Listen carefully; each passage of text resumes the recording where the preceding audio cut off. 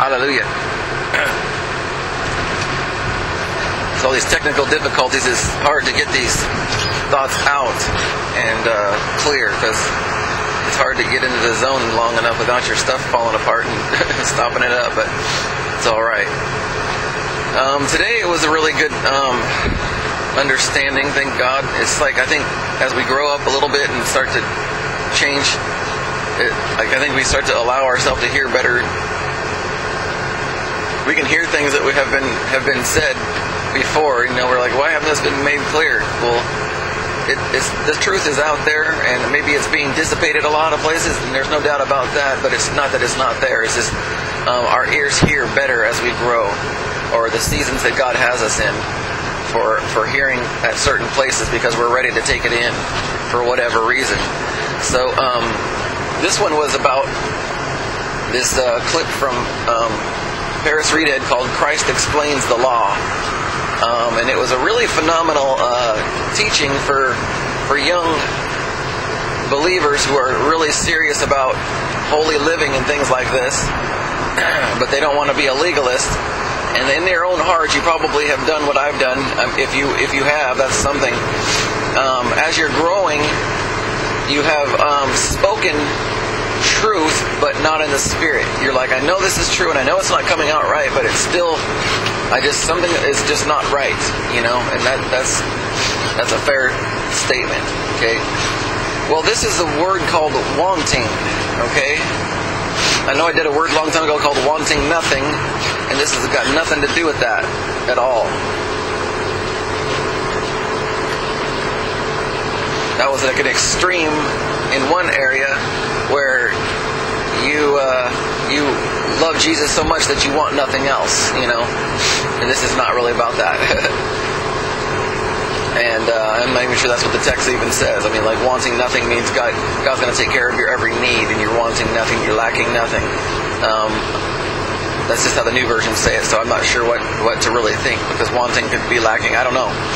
So anyways, wanting this way is a heart wanting. It's a heart want. We're born with a heart that is wanting what we want, and then when we're born again, we want what He wants. Okay, and He was describing it like the heart that is.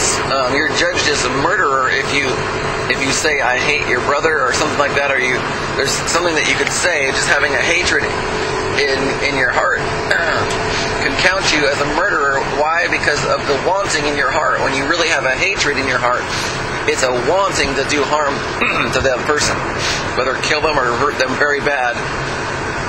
And that is a sin, okay, that could lead to counsel, judgment, or maybe even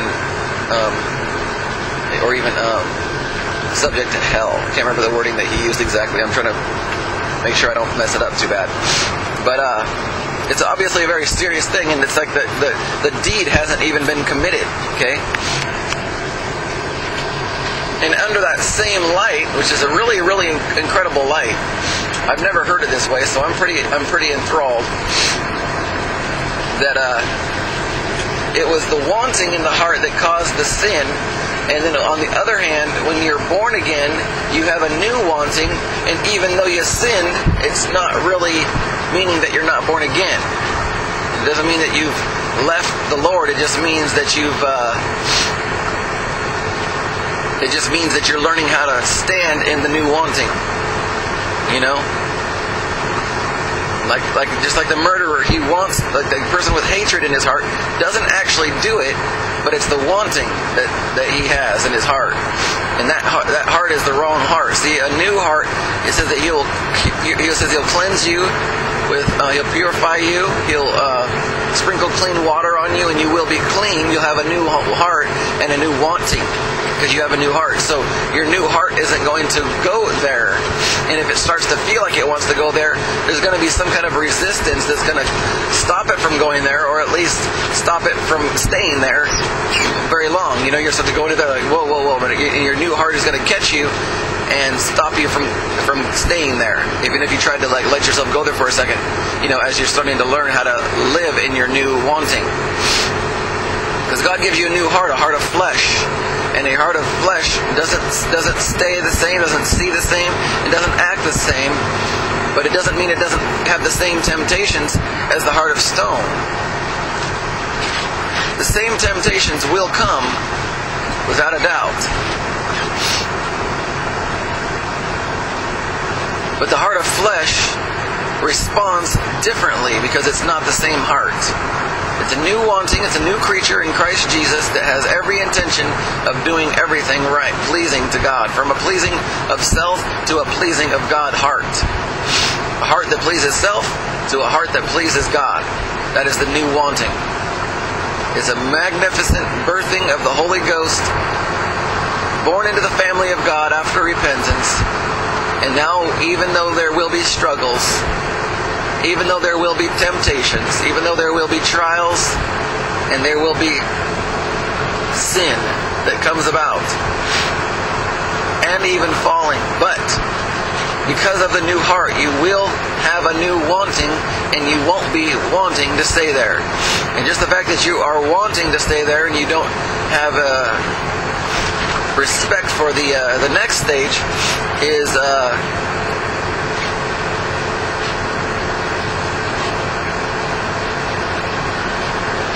okay too.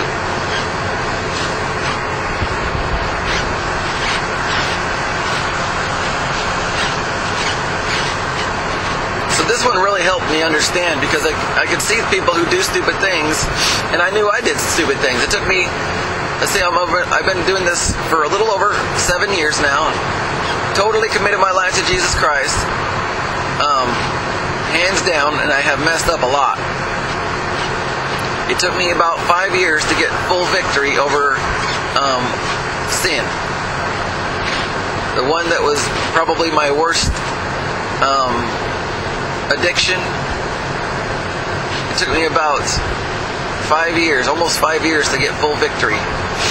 And I've been walking in full victory for over 2 years now. And it didn't mean that I didn't have a new heart then, because I certainly did. Because it didn't used to concern me, because my heart of stone had turned away from the Lord.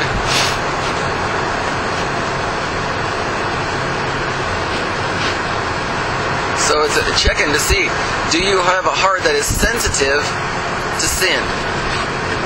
Do you have a heart that is sensitive to sin? Gross immorality and sin, and the little things too that may not lead to death. Okay. A new heart that is of God and it is of Christ, that is a heart of flesh, a new heart and a new wanting, will never feel comfortable in the list of obvious damnation sins. They'll never feel that way. If you're a new heart, you will not feel comfortable in any of those things. You know, it talks about the effeminate will not inherit the kingdom of heaven. So a new heart will not want to be effeminate. A man will not want to prance around like a female in any sense. You're not going to want to carry yourself like an abomination in an effeminate way. You're going to carry yourself as a man. A man will carry himself as a man. And I don't know if that can be reversed. I'm not going to say that, but just stands to reason that a woman should not be prancing around as a man. I know that piece right there is not in that exact lineup of Scripture, but I do know that it is an abomination in another Scripture for a woman to present herself as a man. It is an abomination in God's eyes. A woman is feminine and a man is masculine. That is how God wants it to be. Woman is feminine and a man is masculine, and that is how we are supposed to act. So even though you're not a cross-dresser, so across the board,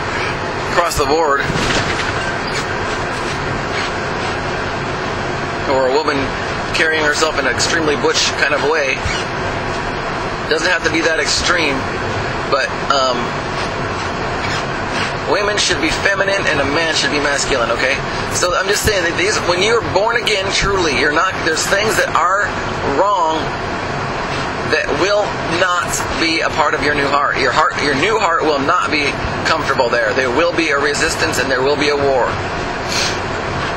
You will not be comfortable there. Do I believe you can lose your salvation? Yes, I absolutely believe you can turn from God. Okay, what I mean by that, I know you can get a new heart and it will not be comfortable and all that stuff, but you can eventually shut the door so hard that you really can live in sin that does lead to death comfortably.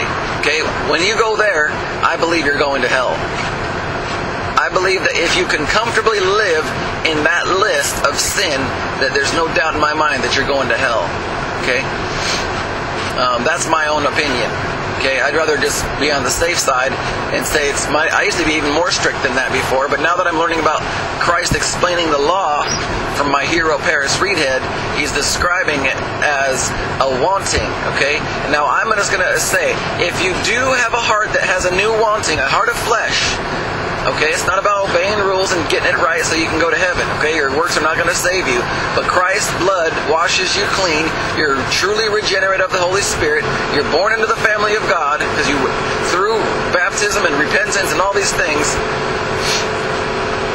there's a sealer of the baptism. You're not saved when you're baptized. I'm not into the baptism of regeneration. I know that there's something scriptural that might look like that, but I don't really, I don't believe that's I believe that's a very dangerous territory to get into. So anyways, so when you're changed for real, you're never going to be comfortable in those obvious sins that lead to death. You'll never be comfortable there. Only people who are going to hell are people who are comfortable there, okay? And people who have not come to Jesus Christ. There are people out there with morale that looks like they might try to avoid most of those things, but you'll find, like, a lot of times, whether they're nice or mean or whatever at all, if they're willing to ignore Jesus Christ, you're going to find one of those things in there somewhere. Or they're going to be a drunkard or whatever. I don't know how moral or upstanding they are, whatever. It's really irrelevant because it's, they ignore Jesus, they're still going to go to hell. You must be born into the family of God, is what we're going to be judged by. Are you born of the family of God? Jesus is the only way to heaven. Either you know Jesus or you don't.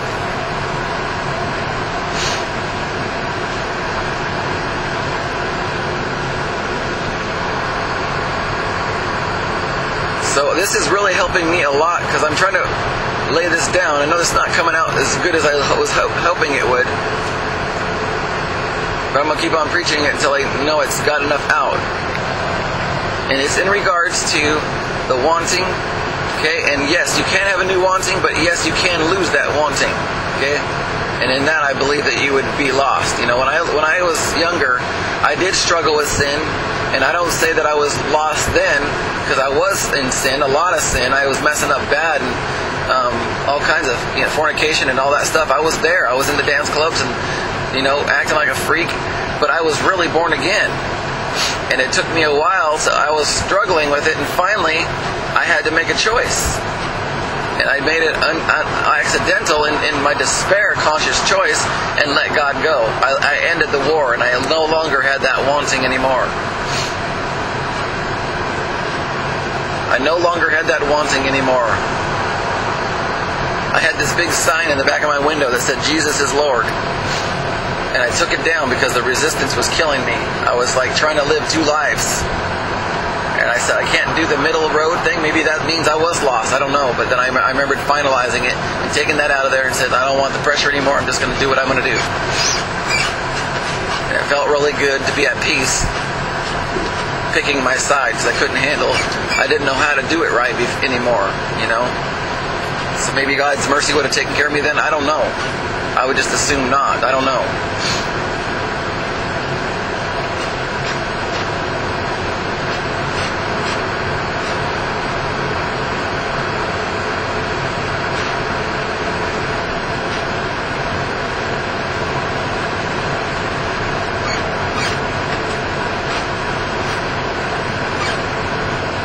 So those are the few things I'd like to lay down.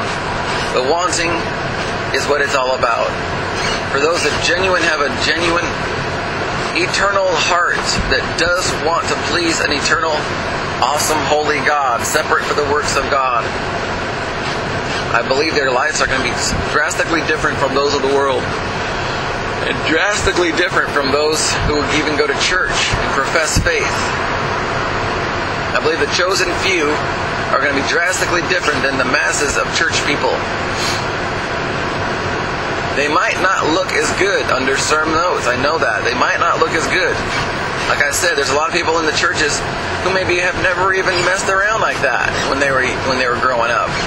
So, and you can watch me turn my life and radically be converted by born of the Spirit of God, and then be around somebody who's never messed up, and I'm still messing up, and I'm truly born again, and maybe they're not, you know?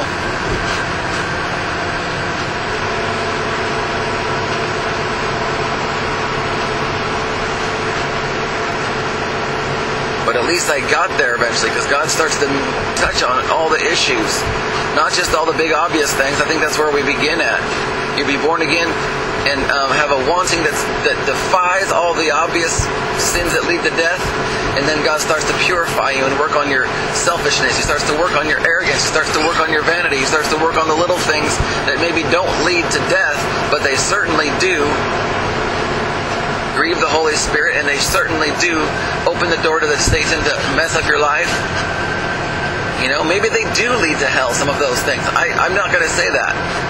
I'm going to just say, listen, the Bible does describe two different kinds of sins, some that lead to hell and some that don't. And those are the ones he starts to deal with in sanctification after. Okay?